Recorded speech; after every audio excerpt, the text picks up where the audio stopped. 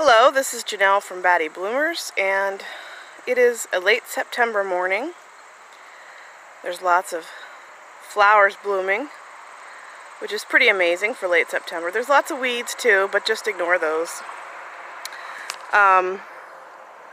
Gorgeous zinnias there. Some celosia way over here. There's some cleomes way over there. And up here we have morning glories on the arch. And the reason I'm showing you this video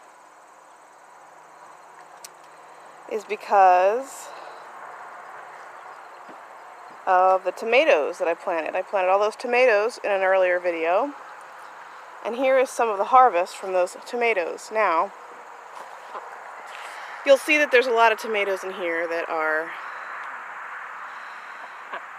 not completely ripe. That's because I have a critter that likes to bite the bottom of the tomatoes and eat half of it and leave the rest, and then move on to another tomato. Another problem I've been having, I was lazy and I didn't stake up my tomato plants. They lay on the ground and worms and things get in them. I don't know what that there is. It's some kind of a bug damage, I'm sure.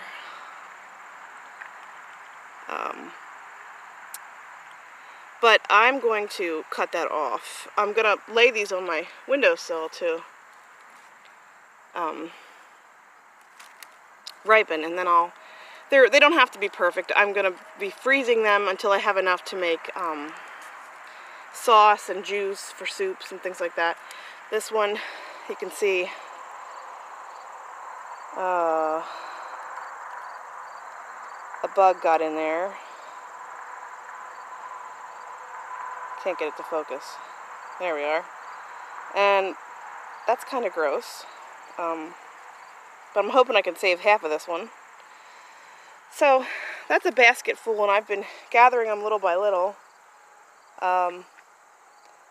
So far I'm getting a pretty good amount. Some are still very green, so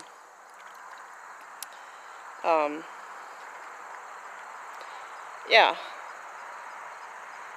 And it's pretty out here. I have not worked out here like I should be. Busy with school and have some ideas for some videos, so hopefully I'll get those up sometime. I don't know when. This is pineapple sage, this big bush right here. It's an annual. And if anybody knows what I can do with pineapple sage, I'll have to look it up, because it smells like pineapple.